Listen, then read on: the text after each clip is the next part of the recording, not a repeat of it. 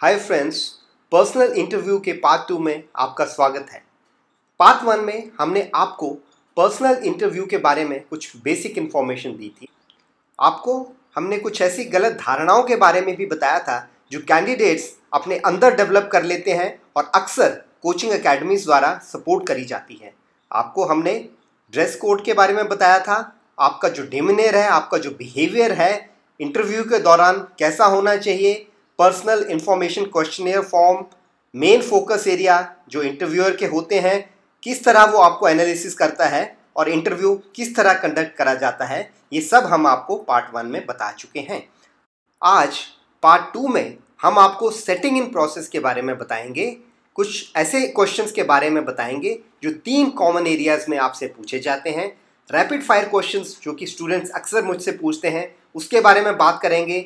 Follow on questions जो आपसे पूछे जाते हैं और किस तरह इंटरव्यू के लिए तैयारी करी जाए वो सब आपको बताया जाएगा। सबसे पहले आइए देखते हैं कि सेटिंग इन होता क्या है। दोस्तों, आप बहुत टाइम से इंटरव्यू के लिए वेट कर रहे होते हैं। आप अकेले बैठे कमरे में बैठे होते हैं और तरह तरह से सवाल आपके दिमाग में घूम रहे होते हैं। किस तरह इंटरव्यू होगा, कौन से क्वेश्चन पूछे जाएंगे, और इसलिए जब आप इंटरव्यू के रूम में जाते हैं तो आप बहुत टेंस्ड होते हैं। तो सेटिंग इन प्रोसेस वो प्रोसेस होती है जिससे कि इंटरव्यूअर आपको कंफर्टेबल बनाता है। वो चाहता है कि आप आराम से बैठ जाएं, रिलैक्स हो जाएं और ठीक से बोलना शुरू कर दें। अगर आप ठीक से बोलेंगे तभी वो आपको असेस कर पाएगा।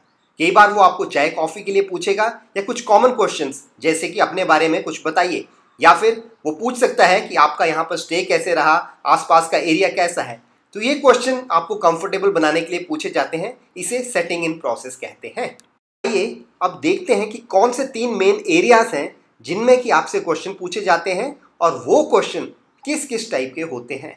पहला मेन एरिया होता है दोस्तों आपकी पर्सनल लाइफ, आपकी अर्ली एजुकेशन, आपके मार्क्स और आपके प्रीवियस जॉब के बारे में। इसमें आपसे नॉर्मली पूछा जा सकता है आपकी अर्ली लाइफ, आपकी एजुकेशन 10th या उसके बाद की आपके स्कूल्स या कॉलेजेस जिसमें आप पढ़े हैं, ऑप्शंस ऑफ कैरियर जो आपके पास कैरियर्स की ऑप्शन थी उनके बारे में, आपके टीचर्स, आपके फ्रेंड्स और आपका उनके साथ कैसा रिलेशनशिप रहा है, आपकी परसेंटेज जो आप PIQ फॉर्म में भरते हैं उसके बारे में आपसे क्वेश्चन पूछा जा सकता है, और एक्स्ट्रा करिकुलर एक्टिविटीज़ जो आपने इस टाइम में करी हैं उनके बारे में पूछा जा सकता है, और कुछ अगर आपकी कोई अचीवमेंट्स हैं स्पोर्ट्स या अदर एरियाज़ में तो वो भी आपसे इस भाग में पूछा जाएगा। अगर आप पहले काम करते थे तो आपसे एक क्वेश्चन पूछा जा सकता है कि आपने पिछला जॉब क्यों छोड़ा।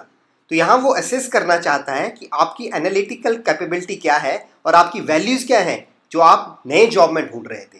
तो इसका एक आंसर हो सकता है कि सर, जो पिछला जॉब था वो मुझे एक्सप्रेस करने की इजाज़त नहीं दे रहा था। मैं एक स्पोर्ट्समैन हूँ और गेम्स और स्पोर्ट्स में भाग लेना चाहता हूँ।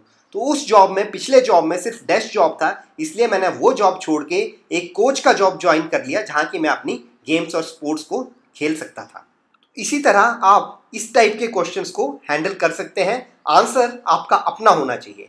एक और जो इम्पॉर्टेंट क्वेश्चन और वेरी कॉमन क्वेश्चन आपसे पूछा जाता है वो होता है कि आप आर्मी, नेवी, एयरफोर्स क्यों ज्वाइन करना चाहते हैं।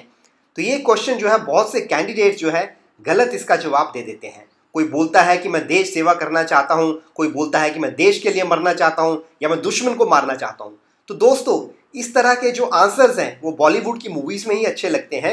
एक ऑफिसर के लिए इस टाइप के आंसर्स देना अच्छा नहीं होता है। ये आपकी पर्सनैलिटी में कुछ डेफिशिएंसीज दिखाता है और ये आंसर्स एक्सेप्ट नहीं करे जाते।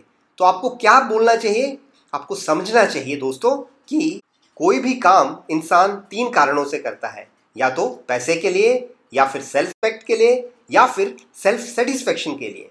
फौज में आपको ये तीनों चीज़ें मिलेंगी और इसलिए आपको इनमें से बैलेंस करना बहुत ज़रूरी है। आपको अपना जो काम है, जो फौज में जब आप ज्वाइन करना चाहते हैं, इसे अपने पैशन, अपनी हॉबी या इंटरेस्ट के साथ आपको लिंक करना चाहिए। और अगर आपकी कोई मोटिवेशन रही है, जैसे माँ बाप या किसी मामा की मोटिवेशन रही है, तो आप उसको उसके साथ लिंक कर सकते हैं। एक कॉमन आंसर जो मैं एक सजेस्टेड करूँगा, लेकिन आंसर आपका अपना होना चाहिए, वो हो सकता है कि सर, मेरे फादर आर्मी में एक सोल्जर थे और मैं उन्हें ऑफिसर बनकर दिखाना चाहता हूँ। ये मेरी एक बहुत मोटिवेशन रही है। दूसरा जो है, मैं हमेशा स्पोर्ट्स और गेम्स में इंटरेस्टेड रहा हूँ और आर्मी में मुझे ये सब करने का मौका मिल जाएगा। इसके अलावा आर्मी में पैसा, रिस्पेक्ट और सेल्फ सेटिस्फेक्शन जो है वो देश में किसी और जॉब में नहीं हो सकती, इसलिए मैं आर्मी ज्वाइन करना चाहता हूँ। दोस्तों, क्वेश्चंस का दूसरा भाग आपके पेरेंट्स, आपके भाई बहन और आपका उनके साथ क्या रिश्ता रहा है, कैसा रिश्ता रहा है, उसके बारे में होता है।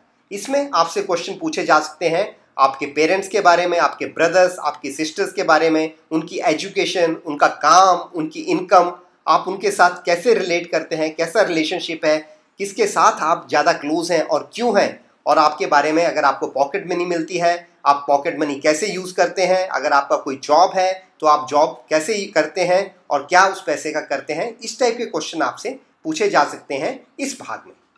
क्वेश्चंस का तीसरा भाग आपकी जनरल अवेयरनेस से रिलेटेड होता है और इसमें आपकी सराउंडिंग्स, आपका नेबरहुड, आपका कंट्री और इवन वर्ल्ड के कुछ जनरल क्वेश्चंस आपसे पूछे जाते हैं। इसमें क्वेश्चंस हो सकते हैं आपकी जनरल अवेयरनेस के बारे में, जिस डिस्ट्रिक्ट, जिस टाउन में आप रहते हैं वहाँ का सीएम, आपका गवर्नर, आपके करंट नेशनल डिबेट जो चल रखे हैं कल्चर के ऊपर, इन्वायरमेंट के ऊपर, डिफेंस के ऊपर, इवन सिनेमा और कुछ इंपॉर्टेंट बुक्स के ऊपर जो है इस टाइप के क्वेश्चन आपसे पूछे जा सकते हैं।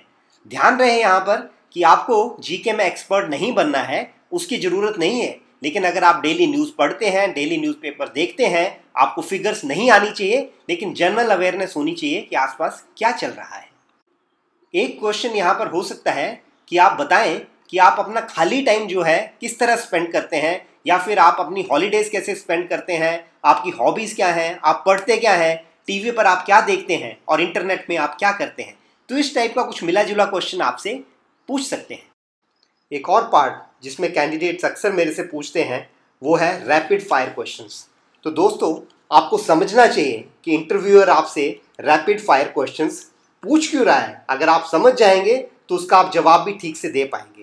रैपिड फायर क्वेश्चन आपसे आपकी कंप्रीहेंशन लेवल चेक करने के लिए पूछा जाता है, और दूसरा आपको बोलने के लिए, ताकि आप एक बार बोलना शुरू कर दें।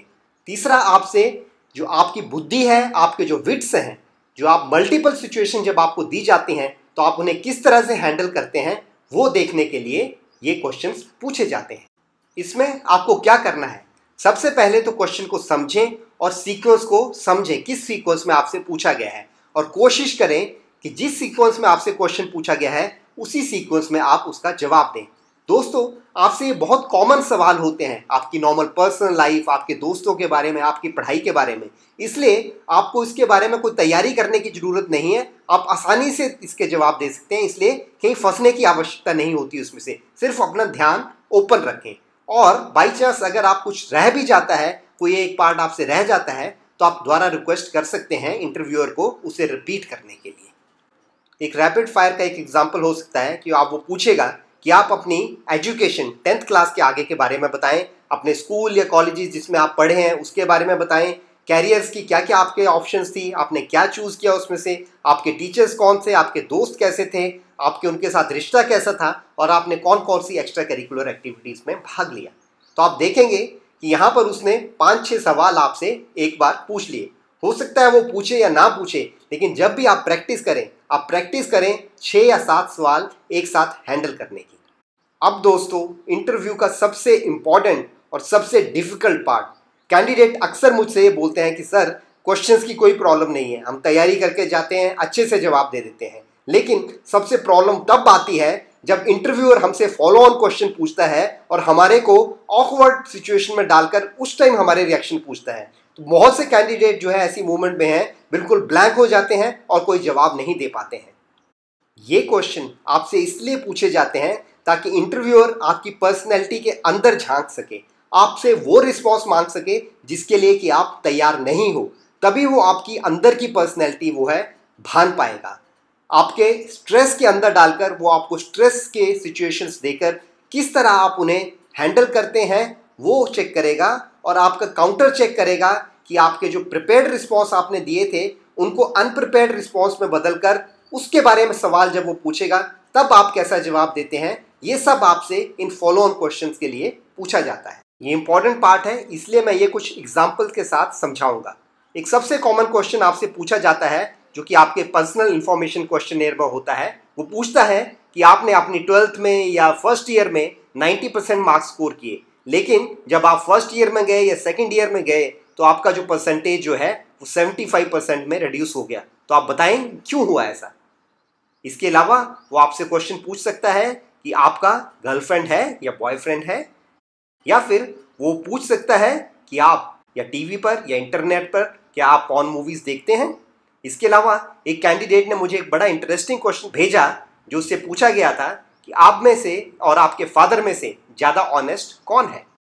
आपके आंसर्स में चेक करा जाएगा कि आपकी कैपेसिटी उस प्रॉब्लम को अंडरस्टैंड करने की कितनी है, उस प्रॉब्लम को एनालाइज करने की कितनी कैपेबिलिटी है, उससे आप किस तरह से कंक्लूजन पर आते हैं और ऐसा कौन सा एक्शन लेते हैं ताकि आपने उस प्रॉब्लम को ओवरकम किया। मैं वही चीज़ जो मैंने क्वेश्चन पूछे थे उनके साथ मैं आपको एक्सप्लेन करता हूँ। पहला क्वेश्चन जो आपको परसेंटेज के बारे में बताया जाता है, उसमें आपको सबसे पहले एक्नॉलेज करना है कि हाँ सर मेरा परसेंटेज ड्रॉप हुआ था, तो आपका जो है अंडरस्टैंड द प्रॉब्लम जो है वो ठीक हो गया। दूसरा है एनालाइज द प्रॉब्लम, कि ऐसा क्यों हुआ। तो आप इसमें बोल सकते हैं कि सर वो इसलिए हुआ कि मैं नेशनल डिबेट्स में या स्पोर्ट्स में भाग लेने लगा इसलिए मेरा नीचे चला गया, या फिर मैंने कुछ बैड हैबिट्स पिकअप कर ली थी उसके कारण जो है मेरा ये प्रॉब्लम हुआ। उसके बाद आपको करना पड़ेगा कंक्लूजन कि हाँ सर मैंने रियलाइज़ किया कि मुझे जो है अपने मार्क्स को पूरा करना पड़ेगा और इस तरह से मैं नहीं मार्क्स को नीचे जाने दे सकता हूँ। और आपने क्या उसके बाद एक्शन लिया कि हाँ सर मैंने कुछ कोचिंग क्लासेस लेना शुरू किया और मैंने एक बैलेंस मेंटेन करना शुरू किया कोचिंग क्लासेस और इन स्पोर्ट्स के बारे में, और अभी मैं अच्छी मार्क्स लेने वाला हूँ। दूसरा क्वेश्चन जो आपसे बॉयफ्रेंड या गर्लफ्रेंड के बारे में पूछा जाता है वो इसलिए पूछा जाता है ताकि आपकी सोशल अडेप्टेबिलिटी, आपकी फैमिली वैल्यूज़, आपकी रिस्पेक्ट फॉर जेंडर, और आप जब आर्मी में आने के बाद जो है लेडी ऑफिसर्स के साथ मिलेंगे तो किस तरह बिहेव करेंगे, वो सब चेक करने के लिए आपसे पूछा जाता है।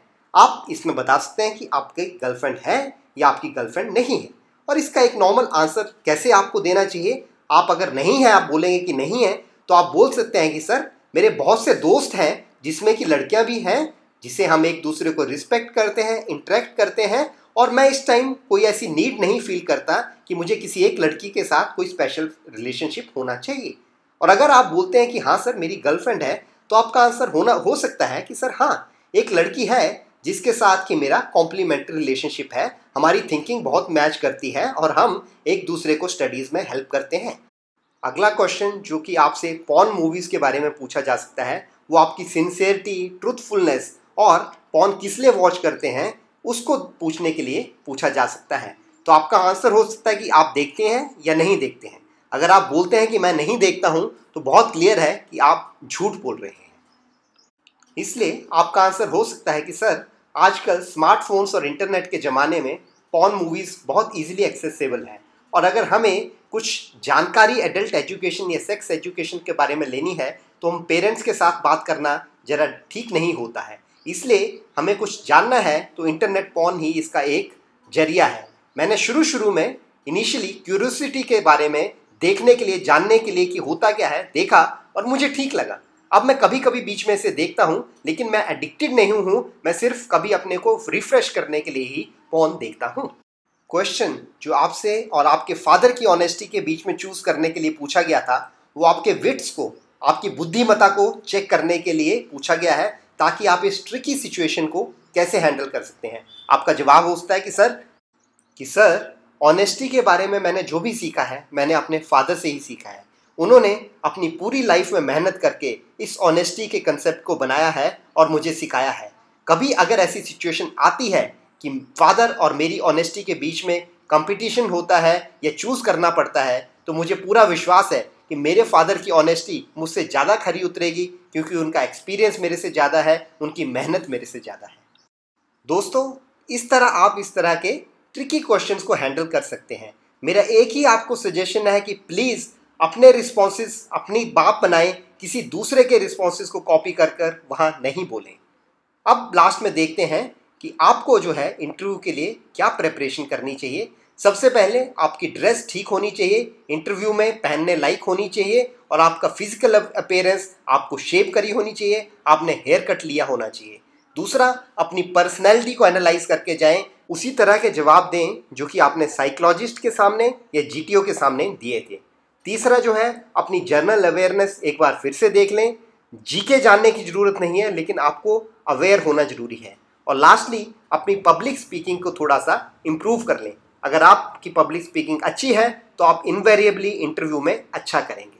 और लास्टली दोस्तों, लास्ट में फिर मैं एक बार बोलूँगा, be yourself, be yourself, be yourself. अपनी रियल पर्सनैलिटी ही दिखाएं, आप पक्का इंटरव्यू में सफल होंगे। दोस्तों, बाकी जानकारी के लिए एसएसबी या आर्म फोर्सेस में जाने के लिए अगर आपको कोई भी जानकारी चाहिए तो प्लीज़ मेरे चैनल को सब्सक्राइब करें और इस वीडियो को ज़्यादा से ज़्यादा शेयर करें। देखने के लिए धन्यवाद। Thank you.